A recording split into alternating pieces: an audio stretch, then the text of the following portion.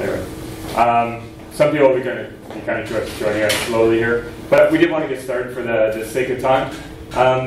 So my name is Chris. I'm driven in from Ottawa yesterday. I'm here to give a talk today on Agile project management, and specifically focusing on the Scrum methodology part of Agile. This is actually a brand new talk for me. I've given quite a few talks at Drupal cons and camps all over North America. This one is a little bit close to the heart because it's part of the big transformation our company has been going through in the last year and a half.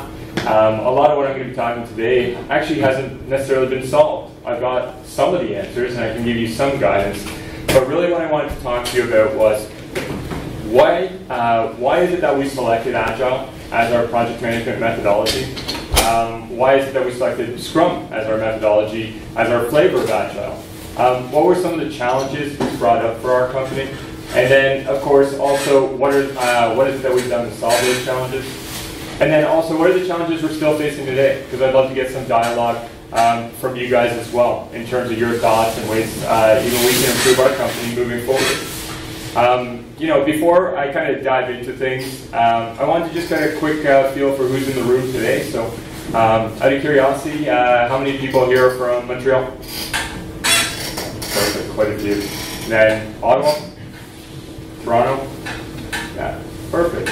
How many people here work in a project team or an agency that's kind of like 0 to 10 people, so kind of on the smaller team size? Perfect. And then kind of 10 to 30? And then 30 to 50? 50 plus? Perfect. Great. A lot of what we're going to talk about today applies to any type of agency or any type of environment or team. I'm from an agency, so again, I mentioned my name's Chris. I founded a Drupal agency in Ottawa about five and a half years ago.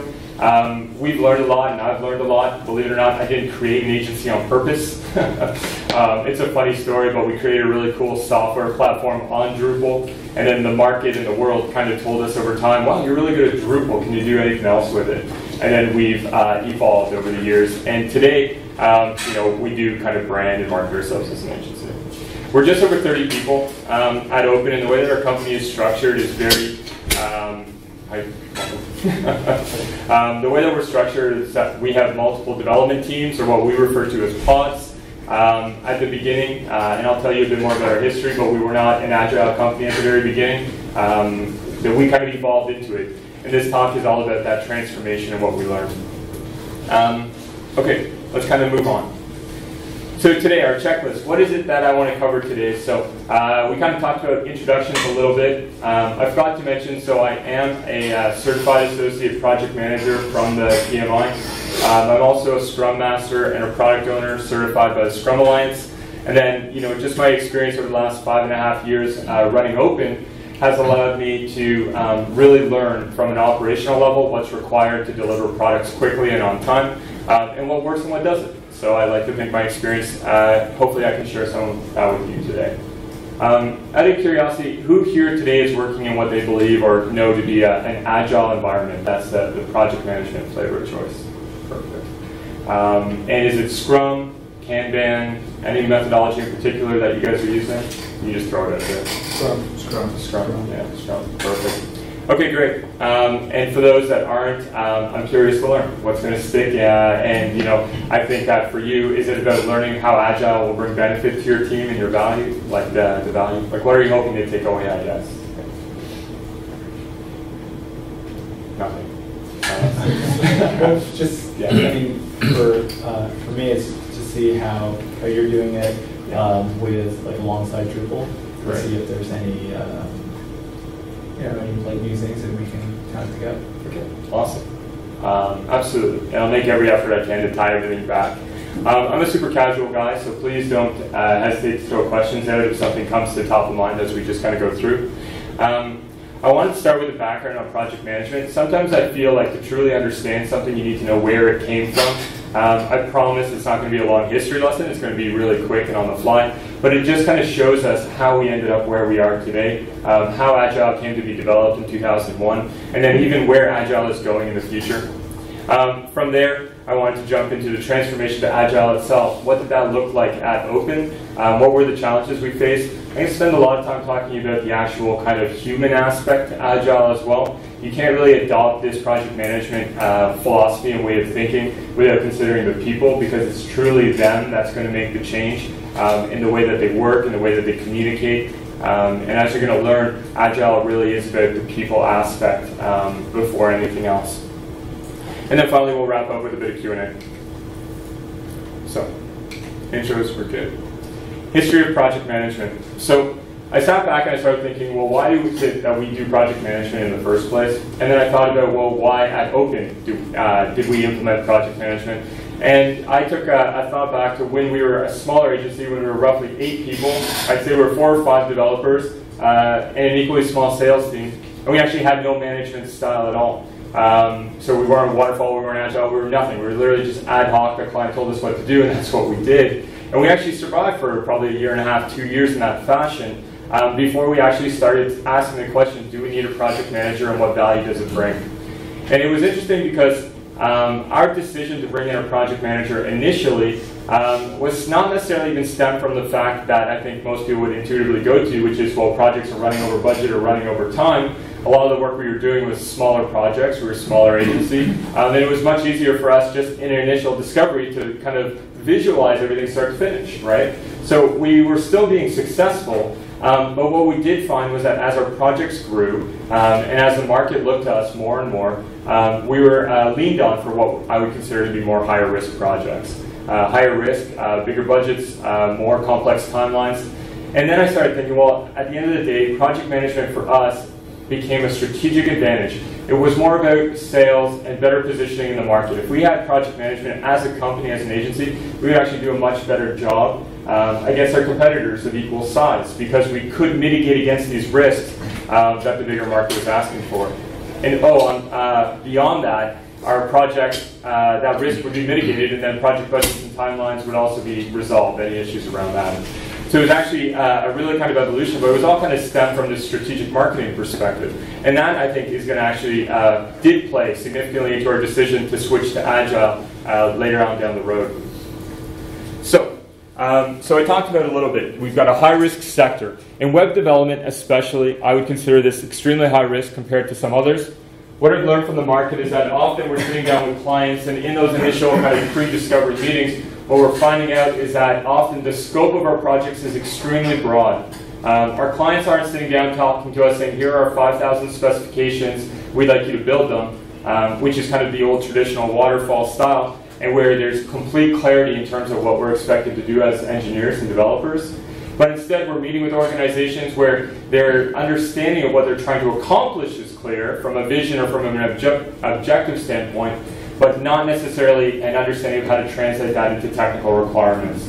And for me, that's one of the big telltale signs of a high-risk project, is that there's no actual clearly defined scope. It's something that a business analyst or a product owner is going to have to help them discover throughout a process. So I did write down a couple facts. I hate reading your presentations, but I can't memorize facts like this. So in May 2010, the Economist Intelligence Unit report, I like to believe that 2010 data is still relevant today, so sorry for that. It said that project management would decrease failed projects by 31%. It was successful in delivering 30% of projects under budget. It demonstrated a 21% improvement in productivity, 19% of projects ahead of schedule, and it was saving companies on average roughly $565,000 US every year. And I'm not even just talking about Agile, I'm just talking about going from no project management to project management today. Is anyone in this room in kind of a situation where you're working on a team when there is no project management? Yeah, perfect. 567,000 US every year. I think the reason I brought that up, and I think sometimes I make the assumption, I take for granted, I think that everyone has a project manager, but it's actually true that most, I'd say almost half the people I talk to, there is no PM in their workplace. Rather interesting. Okay, the end of my kind of history lesson here, I want to talk about the evolution of project management, where it all started. So in 1917, that's when we saw the first Gantt chart. 1917, was World War I. I don't know if you guys know the history of the Gantt chart or the waterfall method, but it all stemmed to how do we get resources efficiently and effectively to the troops in the field. That is the methodology that we still see being used in most agencies today is waterfall. And it was developed before computers. It was developed before most people had cars. It was developed for getting rations to the troops in the field. The Gantt chart and waterfall came from 1917. It's dated. That's what I'm trying to get at. In 1957, we started to see bigger improvements. There was a methodology called the critical path method. What we did was we looked at, not we, I wasn't bigger, but what people did was they looked at what are the elements or tasks that need to be completed in a project, the critical path, assign some estimates to it, and that would be the way that we would schedule our project timelines and budgets, and everything else was extra. So very much, I like to think of it as an MVP or a minimal viable product kind of model. Around the same time, we had something called PERT, P-E-R-T. Anyone heard of that one? U.S. Navy kind of stuff. More about estimation of all tasks. So up front, grabbing all these estimates and getting a best guess, and then from there, trying to plan things forward. That was the best we got. And then in 1965, the Europeans came out with a new certification. For the first time, project management was considered an actual job. So we have the International Project Management Association, the IPMA, stemming out of Vienna in '65, and then Americans following kind of shortly after, as they always do. In 1969, that's when the PMI came out, the Project Management Institute, for those that didn't know. So they've been around a long time as well with their own methodology, and essentially the PMBOK, which is our rule book as project managers on all the different things in terms of quality assurance, risk management, scheduling. They really do define project management to a T in that book, and all the things that we need to be considering. In 1975 is when we started realizing computer project management and software development is different than traditional project management. They come up with these other types of methodologies, one called Prompt 2. It later got rolled into something called Prince. You guys heard of Prince before? No? Prince 2, maybe? Prince completely failed, so they rebranded significantly, called themselves Prince 2. Now it's widely popular. It's a specific project management methodology for IT development. It's actually really popular. I was at Environment Canada. Our entire department aligned with Prince 2. Kind of an alternative is ITIL. You might have heard of that one as well. In '84, they came up with a theory of constraints. They started saying, well, we need to start managing the constraints, the budget, and the timeline in projects. And then from there, trying to focus on removing constraints. What I'm hoping to do is that you guys are pulling little pieces out of this and you're like, oh, that's where Agile came from. The theory of constraints that every day, every week, we need to start saying, in our project, what are the constraints that we're experiencing? And we need to actively remove them to reduce the risk in our projects. In 1986, we had Scrum, or at least the first iteration of Scrum. People started thinking in software we need to be smaller teams, it's more effective, and we need to work in iterations, and we need to get moving quickly in that kind of way. But it actually wasn't until 2001 when a lot of people started really getting frustrated with the fact that we simply did not have an effective way of managing software development projects, that a group of 12 guys all got together at a ski resort in Utah, and they sat down and they brainstormed, and they came up with this document that they call the Agile Manifesto, which I'm sure a few of you have heard about before. And then they came up with the values of Agile. And that manifesto, that thing that they did on their 70 vacation in Utah, is what actually laid the framework for Scrum, Kanban, extreme programming, and a lot of these other Agile-based methodologies that we're using today. And then, you know, they were born. I'm not going to... sorry, I do have notes on... I'm not going to dive too deeply into the manifesto, but if you are considering moving into an Agile frame set, or if that's the direction you want to take your project management in your organization, what I would recommend is actually just taking a quick read at it. There are 4 key values, there are 12 principles. And what you're going to find is that it's really just highlighting a couple key points. One of them is that it's a real people-based process. Agile is about collaboration, it's about talking to each other, it's about solving problems, it's about removing constraints, like the theory of constraints we talked about, and removing those impediments and so on.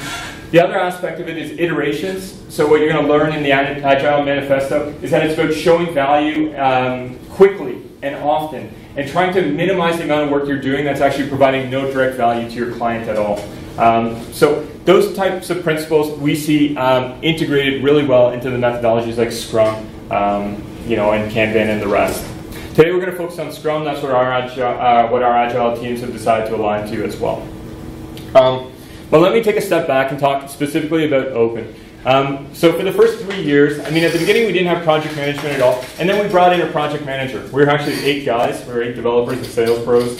And then the first PM was a woman. So she was a very brave woman that came in to kind of put us all to work. And I remember our team was really hesitant to even bring a manager into our company because they thought, oh my God, my job, my little startup is going to feel like work now. Great. So the project manager started for us. And the methodology we brought into place at the beginning was, you know, at the end of the day, waterfall. When I really take a step back and think of it, it was waterfall, but we didn't go out to the market and promote it as waterfall. Everyone knew waterfall was terrible. Waterfall, of course, is this project management framework that's very sequential.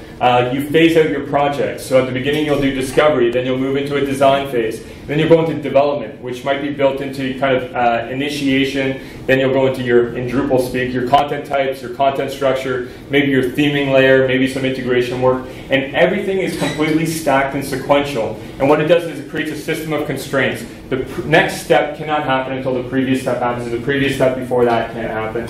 And then you waterfall through this phase-based approach while managing your Gantt chart, your budgets, your timeline, and so on. And then inevitably you get to the end of the project and you realize one of those constraints, whether it be time or budget, has run out and you're not done the last phase. And because that last phase is so significant, it could literally be the go-live phase. It could be the phase where you actually deploy your work, or maybe you didn't even get that far and it's the business integration phase. So all those business integrations that were really important to your client got postponed to the end because they were complex. Well, they're going to get cut out of this project now because we don't have the time or the budget to deliver. So this waterfall approach is kind of where we started when we started onboarding our own project management. But then we kind of tricked ourselves in a way. We said, okay, well, looking at the actual definition of Agile, we said that, well, maybe we are Agile, right?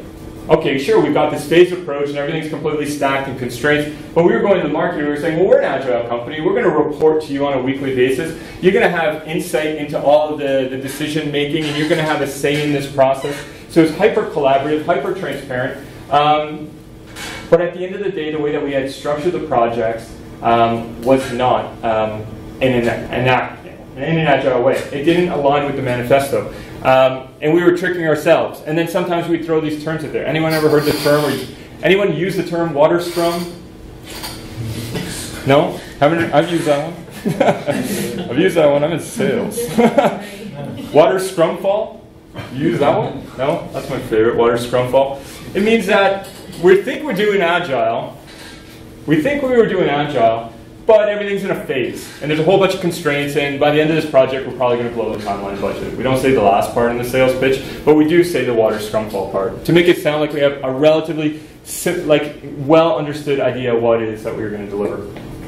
So we were waterfall, and then we were hitting major issues and so on. Sorry, this is the manifesto.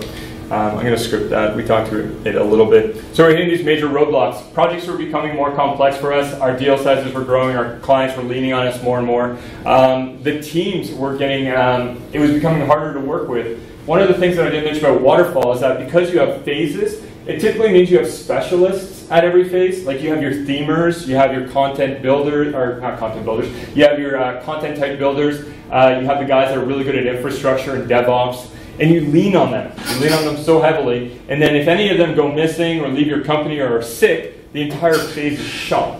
So it really, the waterfall model for us created a bunch of specialists as well, created a lot of issues. Our projects were getting more complex, but we were not getting smarter, and then they were failing.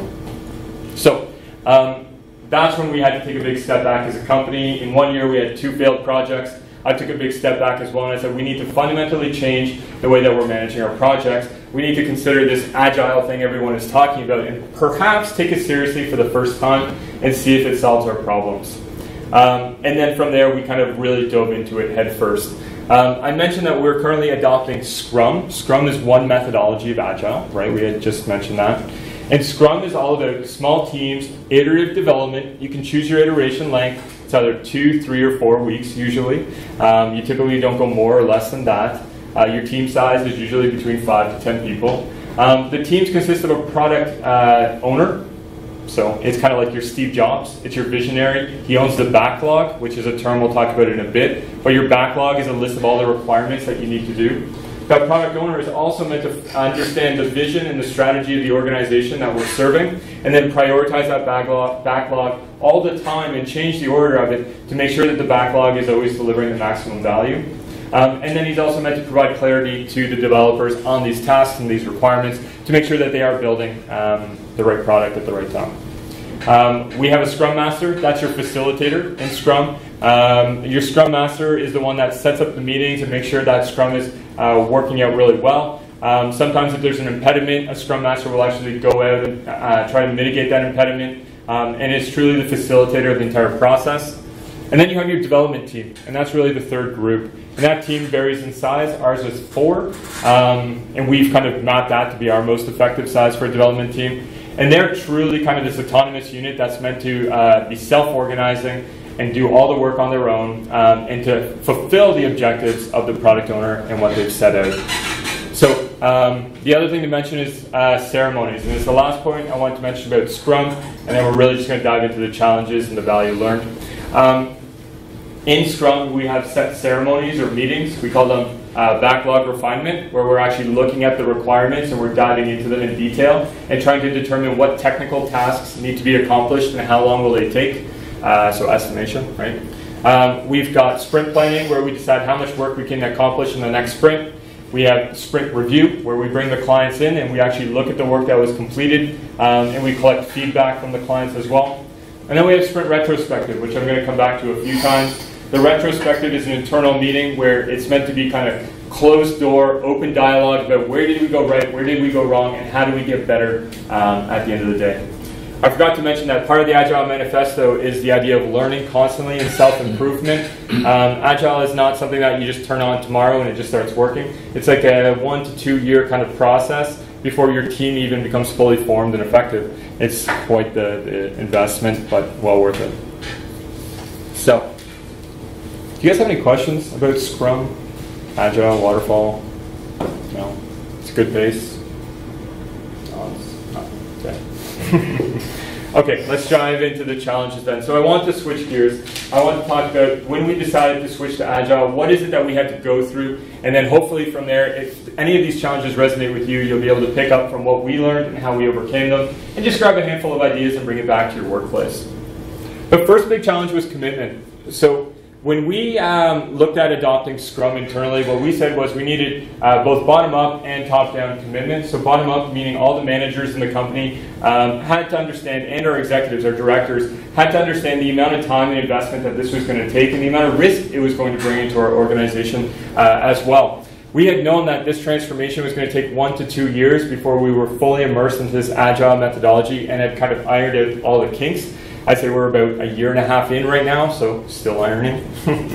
And then from there, what it would take in terms of an investment. So from a bottom up, from a top down, so getting the managers aligned, what we ended up doing, because they weren't sold on this right away, they said massive investment, it's going to change the way that we fundamentally work, we have active clients that are going to think that this is going to be a crazy transformation, it's never going to work out well for them.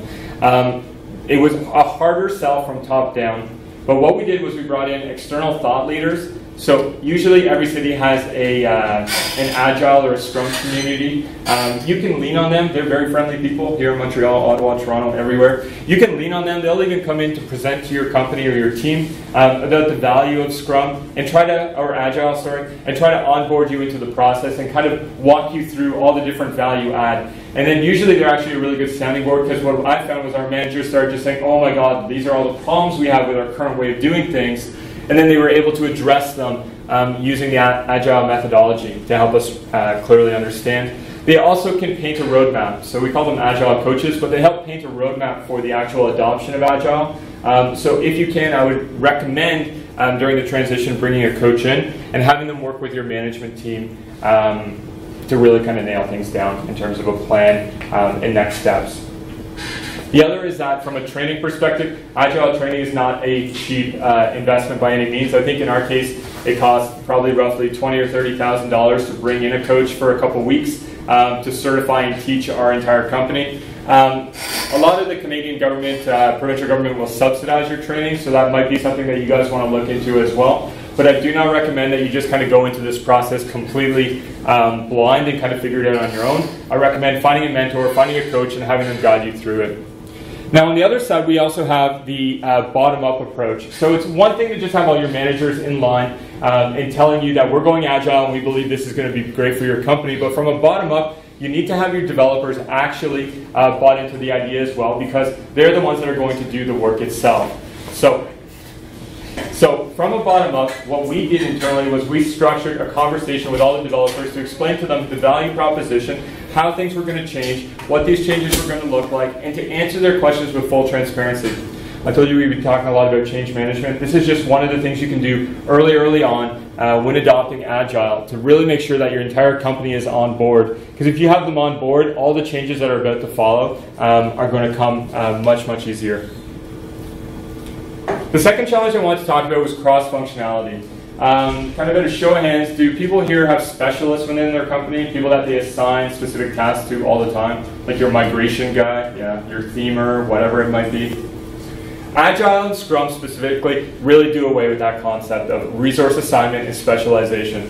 What they're trying to do is they're trying to get us and promote us into the idea that the entire development team has a well-rounded skill set and can pick up any task at any time.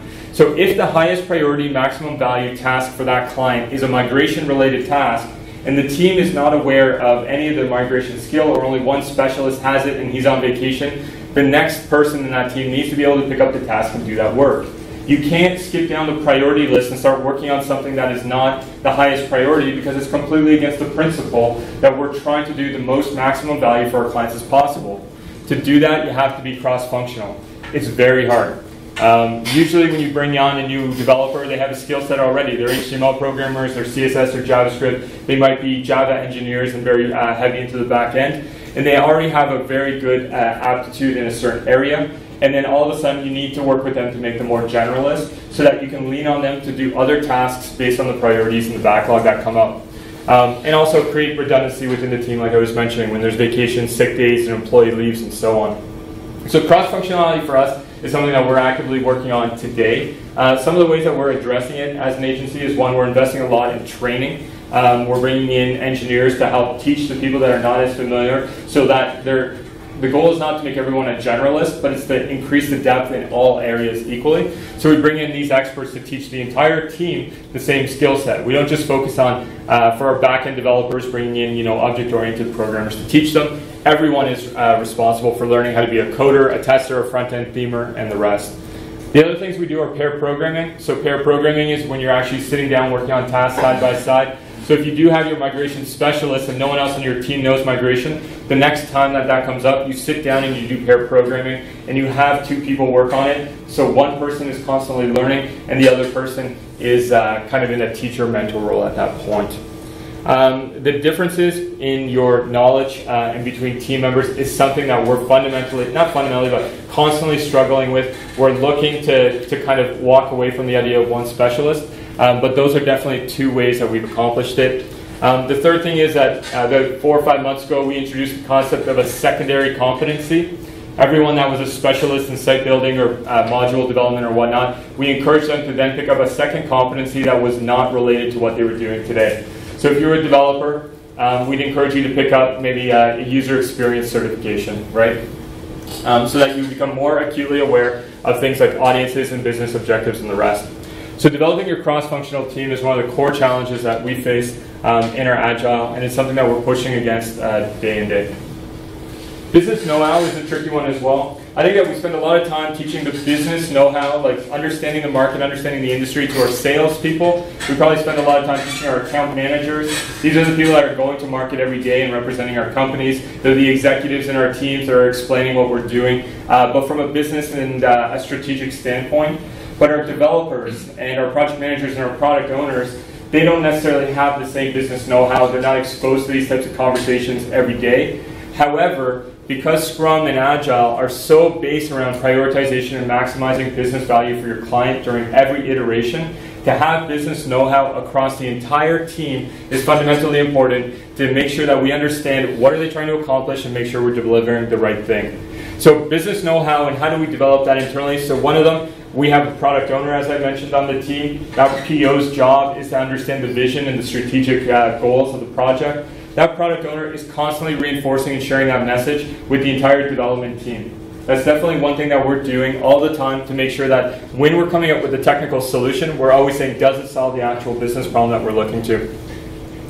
The other thing that we do, and not everyone agrees with this, but I agree with it, so I'm going to present it. We include our development team in all the meetings. So your development team, is 6 people. To put them into a discovery session for an entire day can be extremely time-consuming and costly for your clients. But at the end of the day, if they understand the business strategy and the objectives, the value that that time is going to bring is much greater than the value if we have to do a handoff or deal with the mistakes that they make down the road, because they've been working on something that was a miss from a business objective standpoint all along. So we bring as many people as we can into these meetings so that the information is heard directly from client to developer and the rest of the team, so it's clear as what, ice, water, not mud. And that's a big one. And then again, the pair programming is just, again, a really cool technique that we use to make sure that knowledge is constantly transferred within our team. Our guys work usually mostly in pairs, and then sometimes only when they need to be distraction-free, they'll work with the headphones on and not paying attention to anyone else. So learning. So tomorrow I'm giving a big presentation on the culture of learning. So that's how you're going to solve this problem. But if your organization does not have a culture of learning, which I'm going to present is this idea or concept that within your team, learning is woven into the actual strategic objectives, that you're constantly pushing your understanding and your innovation, your know-how. If that is not something that every day your employees are challenging themselves, chances are you're not going to be able to maximize on the technical solutions that you're offering your clients. Chances are that you're never going to hit that cross-functionality that you're hoping to achieve. So tomorrow I've got a big presentation on this called the culture of learning, similar style kind of business talk. But yeah, it's going to really get into how is it that we enable people and our teammates to learn, to be constantly learning, and more effective at their jobs. The role change. So I'm assuming that you're already working in a team environment, and if you are like us and like we were, the actual job role change is a significant challenge. You have people that were employed to do one job, and chances are they're not going to be doing that job once Agile converts. Developers will always be developers, but they're not specialists anymore. They're cross-functional. So our front-end themers were like, whoa, whoa, whoa, whoa, whoa. You want me to write what module now, right? And our technical leads, we had these senior people that were responsible for the end delivery of products, were no longer even in existence. The whole role disappeared in our company. So we no longer had senior, intermediate, or juniors, and we didn't have technical leads who could bear all the weight of accountability of delivery. The development team itself, this cross-functional team, was fully accountable for the delivery as a joint group. So that was a complete kind of mind shift as well. And then the disappearing role change meant that people that were tech leads had to find other homes within the company, either as developers on the development team, or some of them transitioned to become product owners. And then you don't necessarily have a project manager, although this is a bit of a tweak that we do in our company. We do have a project manager, but that PM also took on the role of Scrum Master. You guys can ask me questions about why we have a PM later if you want, but it's really stemming around the idea that our clients have told us they need the communication, they need someone managing the budget and timeline and the constraints for them, and that's why we've modified Scrum to include one. But our PM is a Scrum Master as well, so the project manager's job changed too, to also include the facilitation and discussion and removal of impediments from a day-to-day. So we've got these 3 brand new job roles, and within our company, everyone had to be restructured. It was a tricky process. It took us about a month, but what we did was we basically listed out everything that everyone did in their job role, and we mapped it to the new job title and the new responsibilities. We then went from there, we prioritized everything so that everyone had a clear understanding of what they should be focused on the day-to-day, and when they had time, the things that they could deal with off the corner of their desk.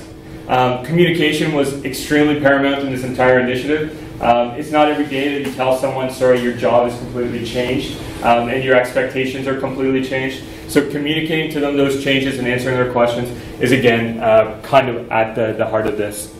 Something we're struggling with today is, I mentioned, we lost the accountability of the technical lead. I was in meetings earlier this week where we're saying there's a void, Chris.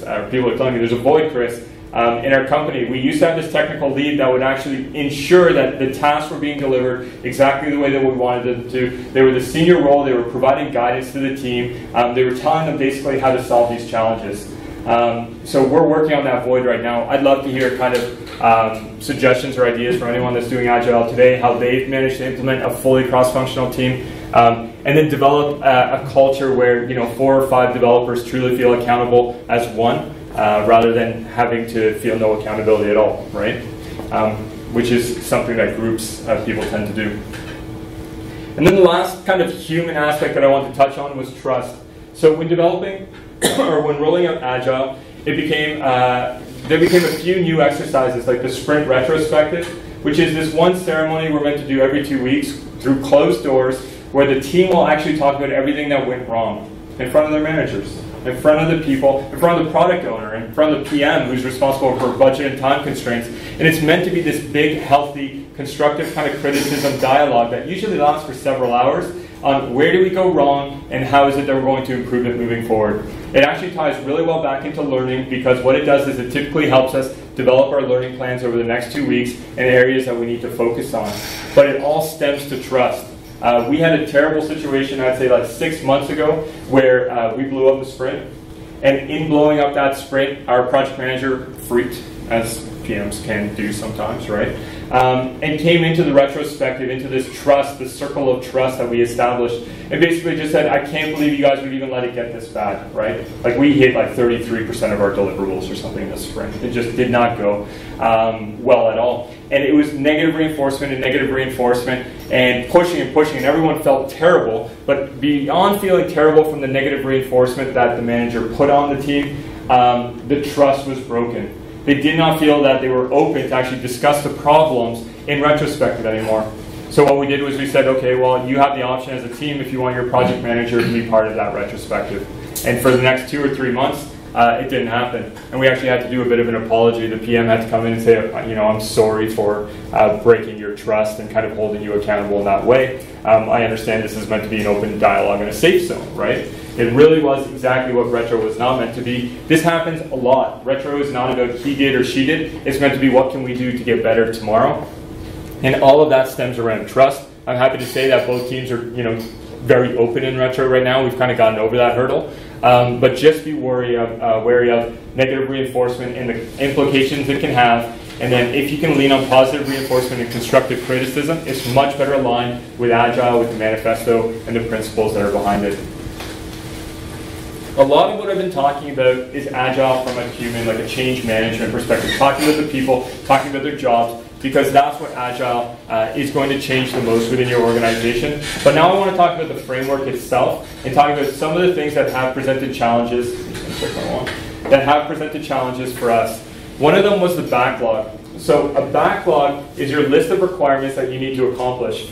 One of the challenges as a smaller agency of 30-some people is that we can't afford the luxury of just working with one client per team. We have to take on 2 or 3 simultaneous projects at any given time, which means that every client has their own list of requirements and they have their own business value and their own priorities. However, Agile and Scrum really come down to just having one single backlog. Everything per team is meant to be aggregated together, and then we're meant to be able to prioritize our tasks across not just multiple epics or features, but also across multiple clients as well. So we had a huge challenge around backlog, but what we did was we did persist through it, and we did experiment with different ways of prioritizing your backlog with multiple clients. And what we found is it really does require a lot of collaboration with your project manager, the person who's kind of communicating with the client a lot, in terms of constraints, your product owner, who understands the business value, and then between the two of them, they need to strategically align your backlog, your one single backlog, so that the team can then begin working on tasks in order of proper priority. So my one recommendation in terms of backlog is make sure not to fall victim of maintaining several different backlogs for all your different clients. You'll never be able to establish a self-organizing team where they come to work and they literally just take the first task off the backlog and start working. The other kind of framework item that we brought in was an idea called stories. Stories is not part of Agile, it's not part of Scrum. It's actually just an interesting way of doing requirement gathering when a project has a very broad scope. I have yet to see the web RFP today that did not have a broad scope. Like, I was talking about all the specifications outlined. Most people are asking us to solve business problems to help them reach their vision, and therefore they don't have a well-articulated idea in terms of what the technical solution will look like.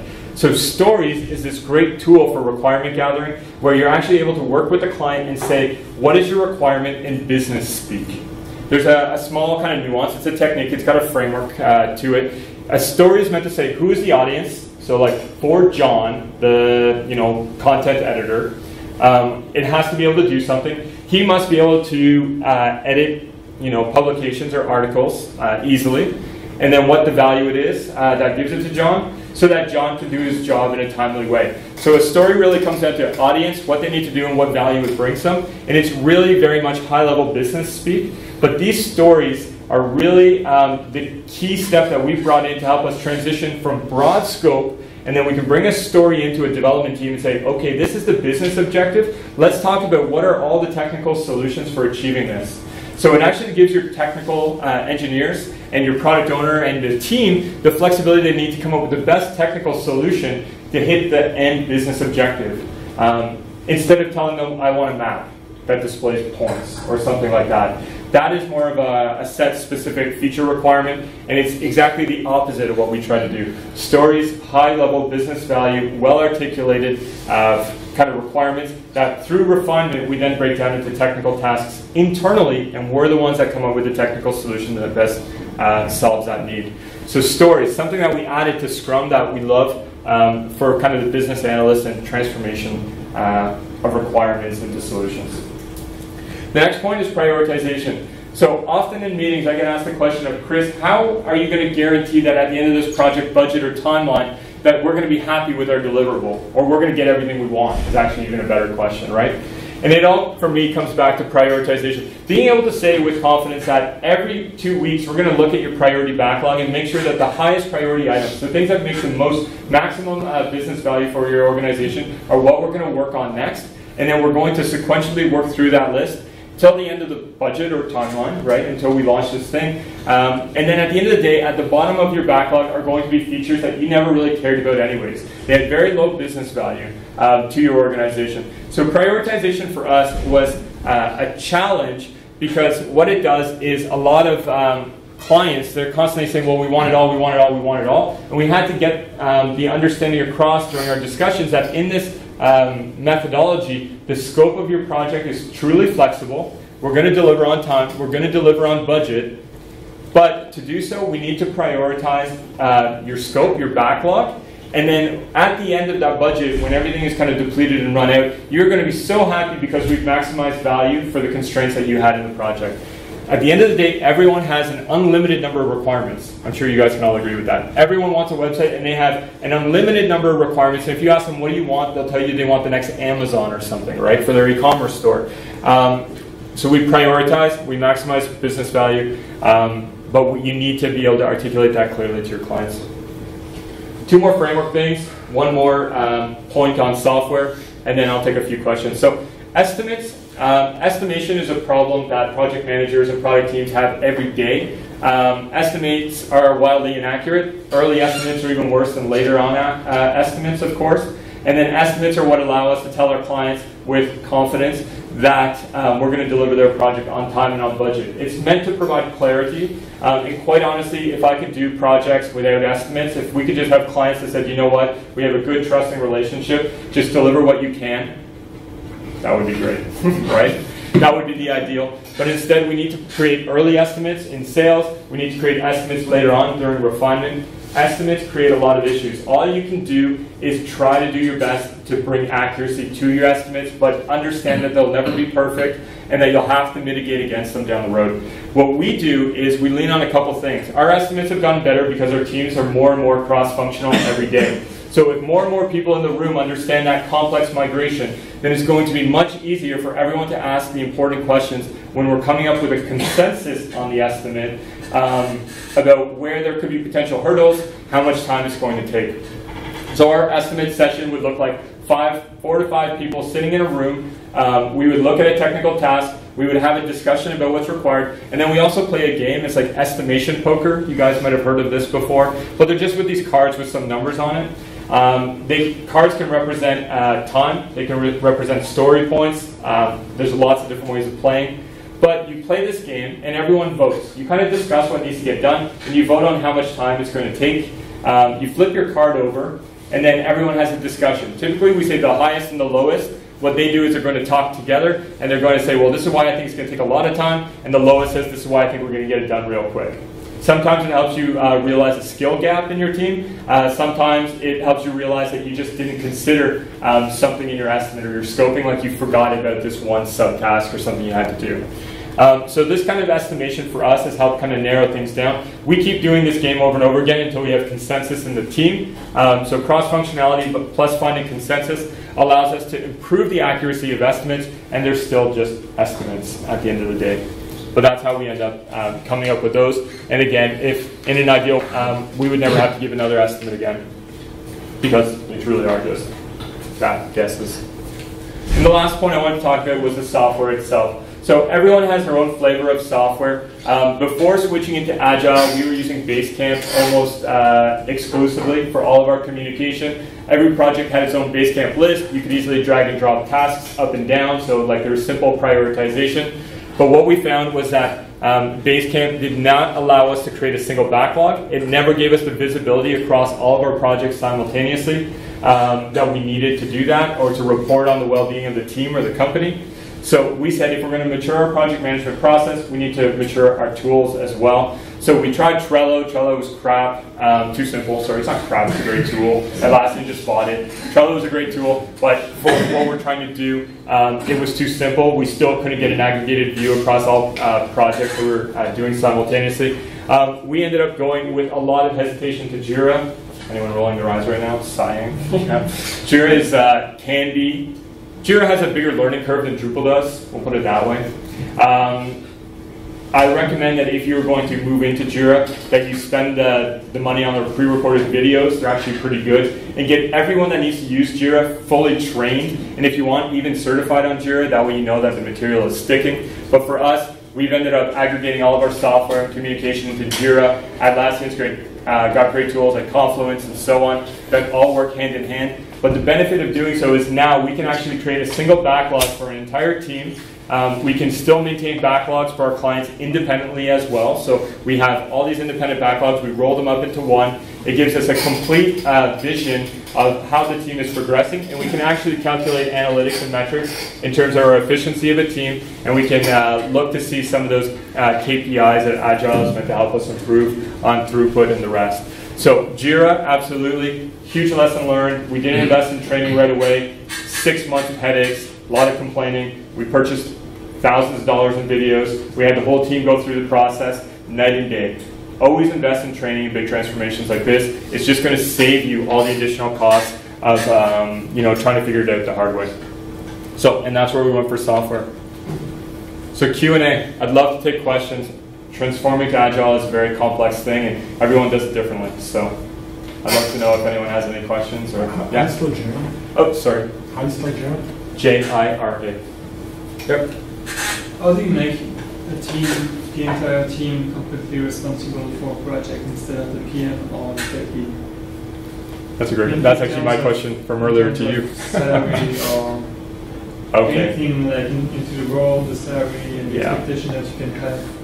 So, yeah, absolutely. And it kind of steps out of Agile a little bit, but I'm happy to explain kind of how our model works at Open. So we have a number, like a salary number, for example, and a model for how every team needs to operate financially. We know how much we can afford from an annual budget per team. And in doing so, that allows me to give autonomy to product managers and, product owners and project managers to find their own resources, to interview and so on. So we just say this is kind of your salary cap for the year. And then we also provide them with a hiring process so that they know how to do onboarding properly as well. So it's kind of like how to do recruitment, how to do interviews, what are the important questions to ask. Our culture is very much around learning. So for us, if we're interviewing someone and they don't demonstrate an ability to learn or a desire to continue learning, and that does happen quite a bit, you'd be surprised, that's a red flag for us in that process. So around hiring, we try to push as much autonomy to the team itself. In terms of taking accountability for the delivery itself, I think that that's something that we're still continuing to work on today, especially with the development team. They used to have a senior developer on every team, and that person was accountable for the delivery, which meant that if on Friday night we had to go live on Monday, let's say, and something wasn't done, it usually fell on that person's shoulders to work the entire time. We are working. It's really just a lot of communication at this point, and trying to stress on the point that, you know, our development team of 5 engineers, you need to be accountable for your work together. And what we've been doing is monitoring in the retrospective if they're asking questions or taking on challenges that are more representative of trying to be more accountable as a unit rather than you know, as separate people saying, well, I thought you were dealing with that task, it's your fault, kind of thing, right? So accountability for us is it's going to be a behavior change, which means it takes a lot of time. We're kind of constant communication in the right direction, and then monitoring through retrospectives to see if we're making progress. That's only 2 of, I'm sure, a handful of things that we do, but yeah, some ideas. Yep. How do you developers react when you told them they had to become cross-functional? Okay, two reactions. We had people that were really bored. Site builders are not particularly excited to come to work in the morning. So they were extremely happy. They were like, I'm going to come to work and I'm going to be challenged again. And I'm not talking people that have been doing site building for 5 years. I'm talking like 1 year new graduate bored at her job already. I remember one case just going for a lunch and she said, I'm just bored. This is not what I envisioned. So they were very excited. So we had a handful of people where waterfall and specialization was not working for them at all from a challenge perspective. And then we had a lot of people that were specialists, and they were really hesitant to jump into something new because they had spent so much time and investment becoming the migration guy. And they felt a little bit like their job security depended on it, right? But for us, you know, breaking through that again has been a bit of a behavior change. It's been about encouraging and supporting, you know, being able to give them buffer room on a task. If they say, you know, like the team agrees that task might take 5 hours, for example, you say, well, take pair programming, grab a specialist, and you take the lead and learn and have a mentor beside you. It might take a little bit longer, but that person will figure it out. And then the other thing I would say is just giving them more time to do a task overall so that they can learn with support. But yeah, I think mentorship is really important for those people because they're so set in their ways, they don't really want to go another direction. Sorry, you had a question? Oh, I'm just flabbergasted by the Agile method because I'm coming from a small collective where 10 to 15 people from the developer, and we're self-managed, no hierarchical structure, it's horizontal, we do everything. Mm-hmm. So for sure there's some specialization, but the Agile method works very well for us. Mm-hmm. The only, I guess, one of the differences that we have is that we don't have per se a PM manager. We have like a Scrum Master, but I can be a Scrum Master on a project and a dev on another. So we tend to interchange, and we have a small team, so we're not more than 2 or 3. But yeah, and we use Redmines. Yeah, and maybe we're going to move to GitLab. I'm not sure, but okay, that's really interesting. Because you're horizontal, Agile just sounds like it's more of a natural fit because that's what it's all about, right? And the fact that you're even able to switch roles completely, I think is cross-functional to a degree that I hope to get to one day. That, you know, one day you're a developer, the next day you're a product owner. How amazing could that be? For us, we still have a long way to go till that point. Yeah. But my point is that it works well for 2 type of different organization. Mm-hmm. That's, I guess, the genius of this method. Yeah, absolutely. How are we doing? Okay, we're at the end of the session. I think people are lining up. So thank you guys for coming to the talk. Really appreciate it. If you're currently learning Drupal or want to learn more about Drupal, we have a booth, the open booth outside. We do free training sessions every month on Drupal 8, like really in-depth module development, theme development, site building, and so on. It's meant to help you if you want to get certified down the road. You can go talk to Adam or Shannon. They're happy to take your name, and then we'll start inviting you. It's exclusive. It's not something we do publicly, only to people that really attend Drupal camps, and potential clients and so on. So I encourage you to go talk to them if you're looking to pick up Drupal. Okay, thanks guys.